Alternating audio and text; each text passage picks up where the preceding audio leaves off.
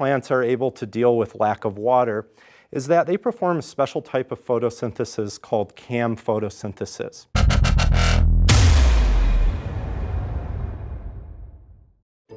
Hi, I'm Mike Rotter, and I'm an assistant professor in biology here at UVU. One of our favorite plants that most of us have at home are succulent plants.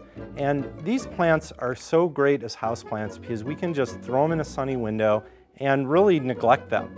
They don't require a lot of water. One of the reasons why they're so useful and don't require a lot of water is because their wild ancestors were really adapted to living in the desert.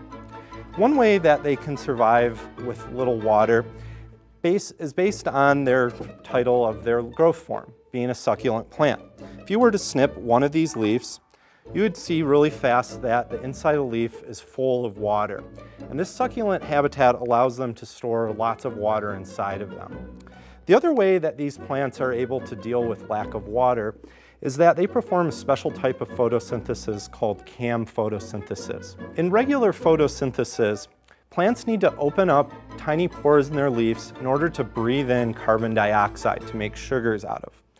The problem with this is, if you are stressed for water, as you open up those pores, water is going to try to escape from that leaf. But in CAM photosynthesis, these plants can take advantage of temperatures during the day versus temperatures during the night.